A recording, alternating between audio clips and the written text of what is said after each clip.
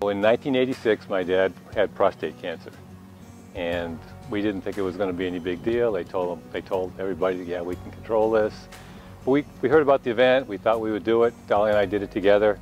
We had a great time doing it. We met a lot of great people, and we came back the next year. But my dad's cancer got pretty serious, and he died in '89. So we kind of committed at that time to really taking it seriously and trying to raise as much money as we could, and continue doing it for as long as we felt we could do it. First time I could drive, they asked me to drive out to Sturbridge and drop them off. Probably 16, 17 years old, drove out there, saw the whole scene, dropped them off, said good luck, and left and said, that's pretty interesting. Little more came on life, and I went to get married, and I picked my wedding date, and unfortunately, according to my mother, I picked the wrong date. I picked PMC weekend.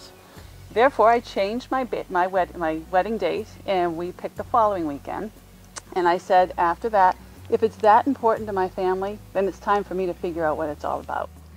So I was on the board of directors of South Shore Hospital back in the early 2000s, and the Cancer Center was coming online, and I realized that this was an opportunity to direct my fundraising to keep it local. So I began doing it at that time and continued ever since. I was really happy. We didn't have a team back then. We didn't create a team until probably 7 or 8 years ago. So they built the team, and I was happy to be part of that team, and we hope that we can keep the team growing and keep raising more money to keep it local. Getting up early in the morning, knowing that you're going to be, working out there, you are inspired by a lot of people that have been fighting cancer, and you realize that going up a hill or getting up at 5:30 in the morning really is not that difficult. And it's so much easier than having to go into Dana-Farber and get treated for all the things they have to be treated for.